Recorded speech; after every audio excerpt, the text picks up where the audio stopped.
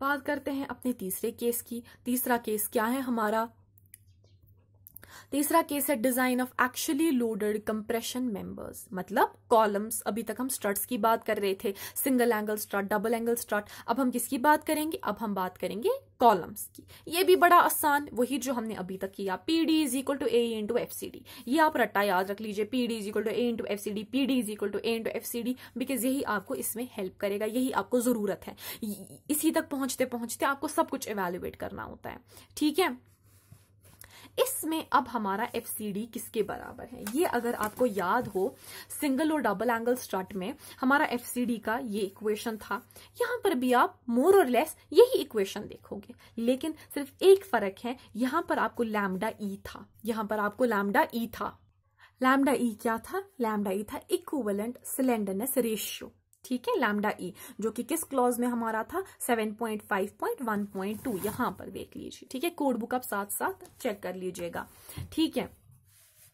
तो यहां पर हमारा लैम्डा ये था। लेकिन जब हम कॉलम्स की बात करते हैं, we do not talk about equivalent slenderness ratio, we do not have lambda E, rather we have just lambda. बस ये लैम्डा की फर्क है, बाकी सारी इक्वेशन हमारी सेम है। और यहां पर हम क्या करते हैं कॉलम्स में? We replace this 5 plus 5 square minus lambda E square whole raised power 0.5। We replace this entity, ये जो हमारी ये वाली एंटिटी है, इसको हम रिप्लेस करते हैं बाय काई, मीन्स 1/5 प्लस 5 स्क्वायर, ये सारी बड़ाई जो भी है इसको हम रिप्लेस करते हैं काई से। So chi multiplied by Fy by gamma m naught, where chi is called as stress reduction. Okay? देख लीजिए अब, the concept of lambda e is for single angle struts. In case of columns, the value of lambda is to be found. Lambda is a non-dimensional effective slenderness ratio. Okay? Non-dimensional effective slenderness ratio that is equal to under root of Fy by FCC. ठीक है, where FCC is Euler's buckling stress, that is equal to pi square E divided by KL by R whole square, where E is Young's modulus and this KL by R is the slenderness ratio. ठीक है, बाकी सारा same है as that of single angle strut. ये कहां पर आपको मिल जाएगा कोड बुक में? ये रहा पेज नंबर 34, 7.1 क्लॉज में आपको ये सब कुछ मिल जाएगा। ये देख लीजिए, ये है lambda, okay, non dimensional effective slenderness ratio under root of Fy bye FCC, FCC is Euler's buckling stress. तो ये आपको सारा कोड बुक में देखिए, आपको कुछ याद करने की जरूरत नहीं है, ठीक है। तो ये आ गया हमारा कॉलम की बात आ गई। अब बाकी same as that of single angle strut.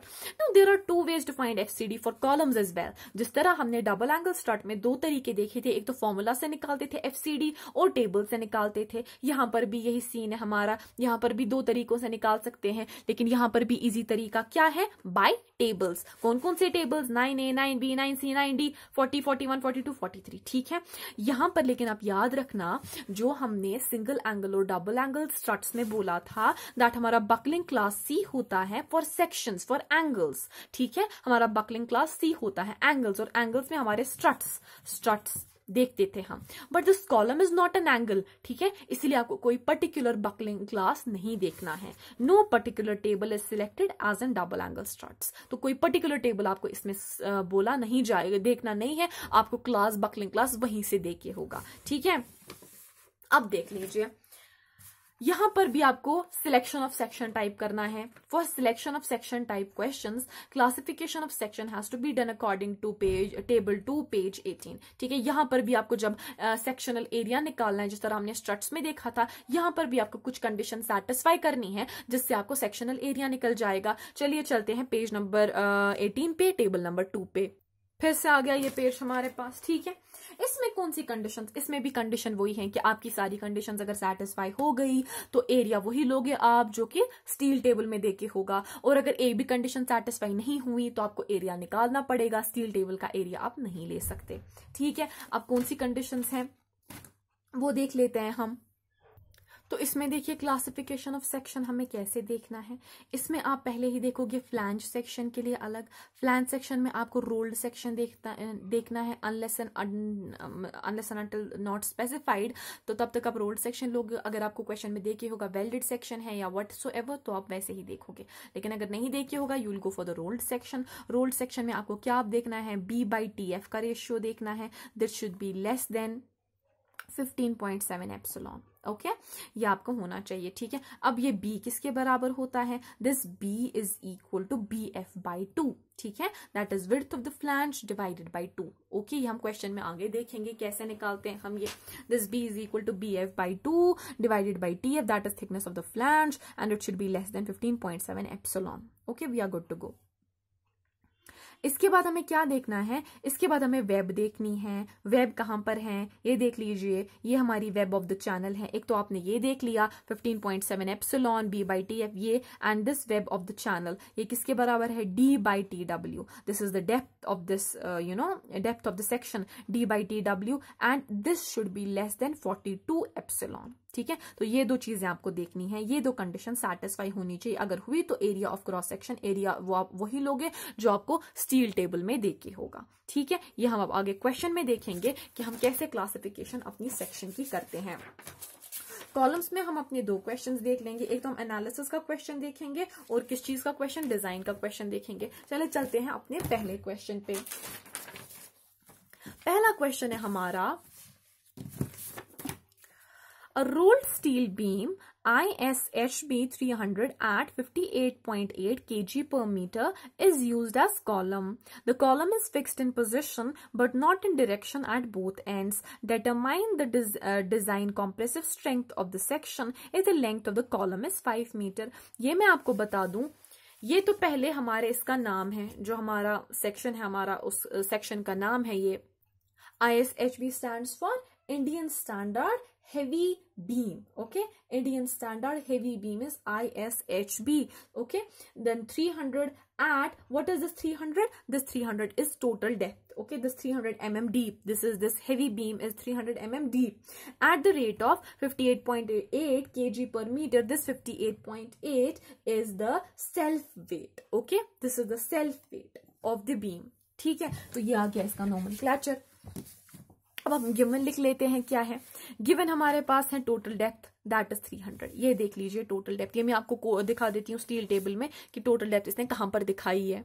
ये देख लीजिए, ये जो ये H है ना, this H, this is the depth of the section, this H। Okay, यही हमें देखिए होती है। Suppose this is ISJB 150, so it's depth of the section is 150 mm, ठीक है। सो यही आ गया हमारा डेप्थ ऑफ द सेक्शन।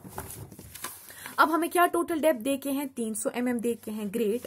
हमारा KL किसके बराबर है, 1 × L is equal to L। अब ये हमने कैसे निकाल दिया वो देख लीजिए, पेज नंबर 45 पे चले जाइए, देख लीजिए। क्वेश्चन में हमें इसकी एंड कंडीशंस देके हैं। ये कह रहा है at both ends the column is fixed in position. पहले ये देख लेते हैं फिक्स्ड इन पोजीशन का क्या मतलब है। फिक्स्ड इन पोजीशन का मतलब ये है कि ये रोलर नहीं है, it can not be moved, it is fixed in position. मतलब जो ये हमारा कॉलम है, मान लीजिए फॉर एग्जाम्पल ये हमारे दो एंड्स हैं, ठीक है, और हमारा कॉलम ये बीच में है, लेकिन जो कॉलम है ये दिस इज फिक्स्ड, ये roller it's not on rollers, ठीक है। So it can not move, it is fixed, the column is fixed. लेकिन अभी हम इसके एंड्स के बारे में बात नहीं कर रहे। The column is fixed in its place, it's not moving, means roller connection तो नहीं हो सकता। उसके बाद दूसरी कंडीशन क्या देके हैं, but not in the direction at both ends, ठीक है। और दूसरी कंडीशन देके हैं and not in the direction at both ends, मतलब it is not fixed in the direction at both ends. मतलब आपका जो ये कॉलम है ये इन दो डायरेक्शंस के साथ फिक्स्ड नहीं है, मींस इन दो एंड्स के साथ it is free, it is not fixed, it's free because the column is fixed in position but not in direction, but not fixed in the direction at both ends. Okay तो वो जब आप ये table देख लेते हो, यहां पर आपको एक एट वन एंड रेस्ट्रेन्ड है, दूसरा एंड आपका फ्री है, तो आपका इफेक्टिव लेंथ 1L आ जाता है। This is your effective length. Okay, तो ये आ गया हमारा 1L, तो that is equal to L। Okay, हमें लेंथ दे के हैं 5 मीटर, तो हमारी इफेक्टिव लेंथ 1 into 5 मीटर्स और 5000 mm, that is 5000 mm। Okay, अब पहला स्टेप क्या है?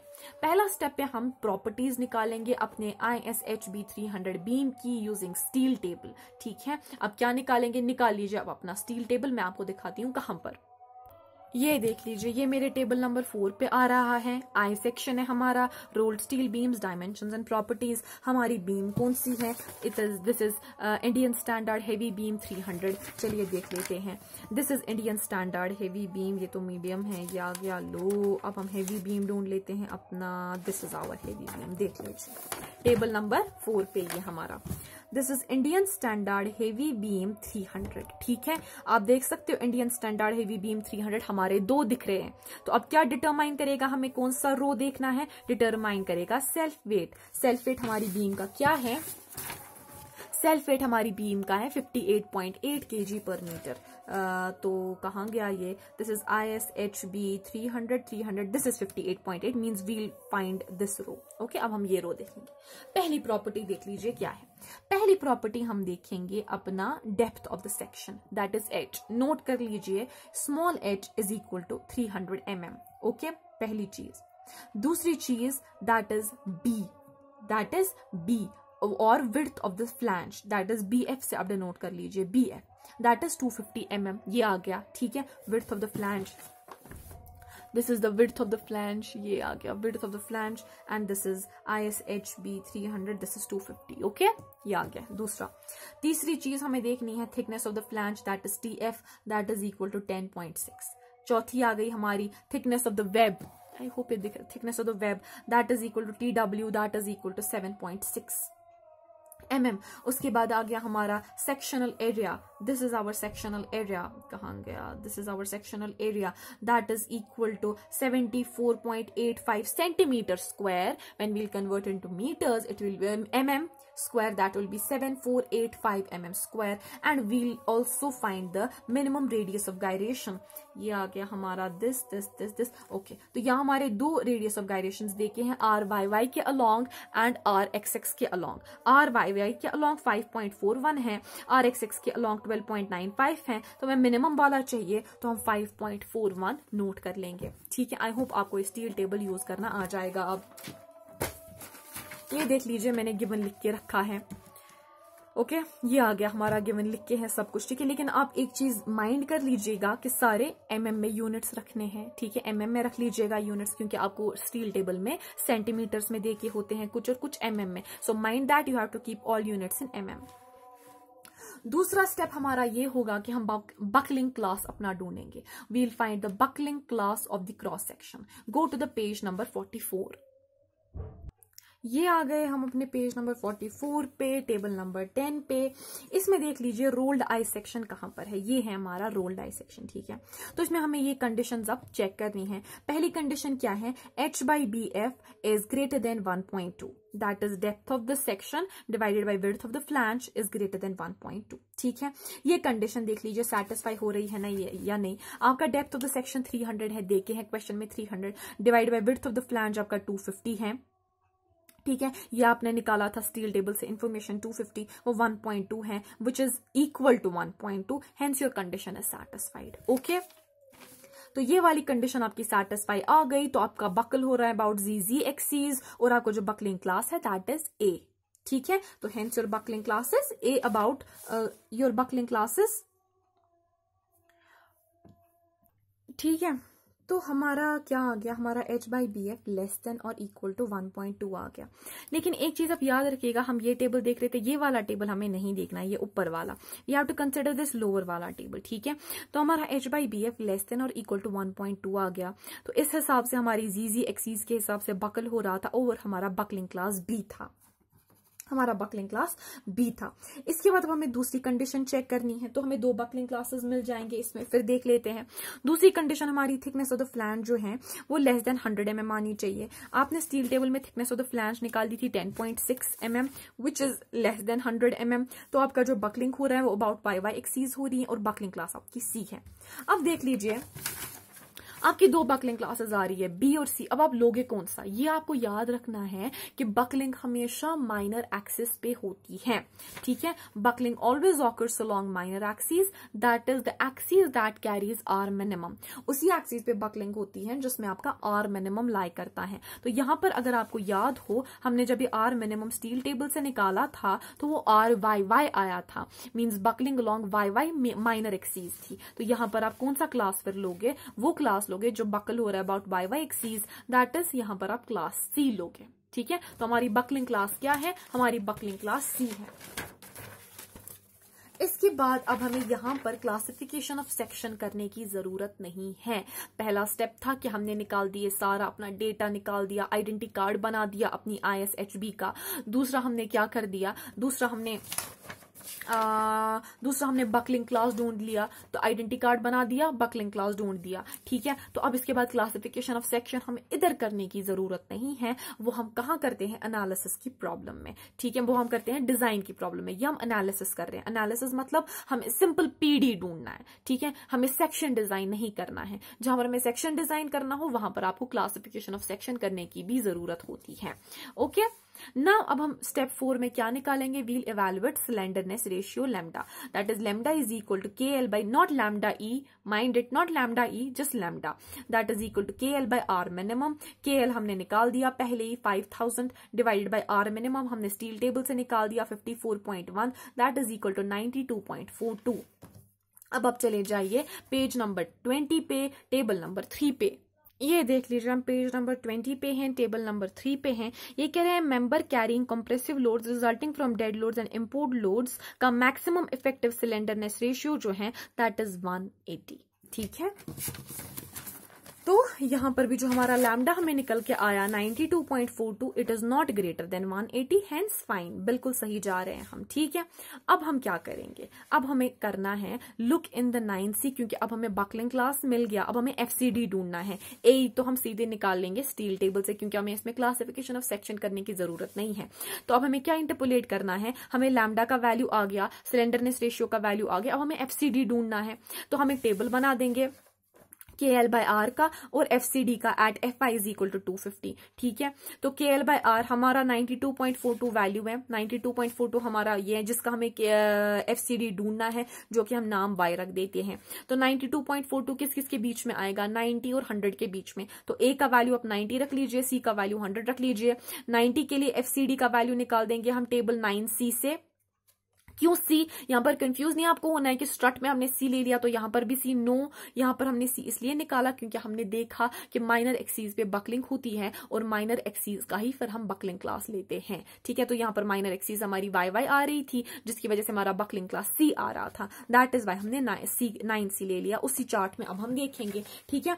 तो X के 90 KL बाय आर के लिए हमारा FCD 121 है, 100 के लिए हमारा FCD 107 है। तो इस वाली फॉर्मूला में जब हम अपना ABC और XYZ पुट करेंगे दिस फॉर्मूला, ये देख लीजिए 121 minus 92.42 minus 90, 121 minus 107 divided by 100 minus 90।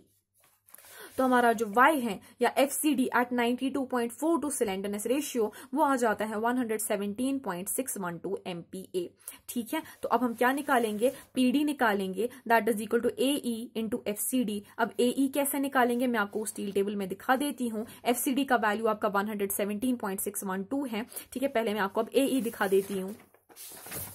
AE दिखाने की वैसे जरूरत है नहीं क्योंकि हमने AE यहाँ पर निकाला हुआ है, दिस इज 7485 mm, क्योंकि हमने जब ID कार्ड बना दिया ISHB का वहां पर हमने AE तो निकाल के रखा था, तो वही 7485 हम यहाँ पर पुट करेंगे तो हमारा PD का वैल्यू 880325 न्यूटन आ जाएगा, क्योंकि हमारे सारे वैल्यूज न्यूटन में हैं। इसको हम डिवाइड कर देंगे 1000 से तो हमारा PD का वैल्यू 880.32 किलो न्यूटन आता है। So this is the design compressive strength of Indian standard heavy beam 300 total depth जिसकी है ऑफ लेंथ 5 मीटर्स। तो ये हमारी क्या आ गई, डिजाइन कंप्रेसिव स्ट्रेंथ। अब ये चार्ट में आपको जो ये वीडियो पहली बार देख रहे हैं उनको मैं दिखा देती हूँ, ये चार्ट में हमने Y, X, A वगैरह कैसे रखा है। ये देखिए हमारा पेज 42 है, टेबल नंबर 9C है। तो मेरा पहला स्लेंडरनेस रेशियो 90 है, ये देख लीजिए 90 और मेरा FY 250 है, here we go, where is 250 है ये, तो 121 मेरा x का वैल्यू आ गया, ठीक है। उसके बाद मेरा c है 100, दिस इज 100, इधर मेरा 250 का वैल्यू 107 है, आ गया। बस यही दो वैल्यूज हमें निकालने थे। 10-10 का गैप आपका बीच में आ जाता है, वो हम इस इंटरपोलेशन की इक्वेशन में डाल देते हैं और हमारा FCD का वैल्यू आ जाता है, ठीक है। सो ये हमने कौन सी प्रॉब्लम अपनी कर ली, एनालिसिस की प्रॉब्लम। नेक्स्ट वीडियो में हम इसी कॉलम पे ही प्रॉब्लम में करेंगे, लेकिन कौन सी प्रॉब्लम, डिजाइन की प्रॉब्लम, जिसे हमें सेक्शन डिजाइन करना पड़ेगा, ठीक है। Thank you very much.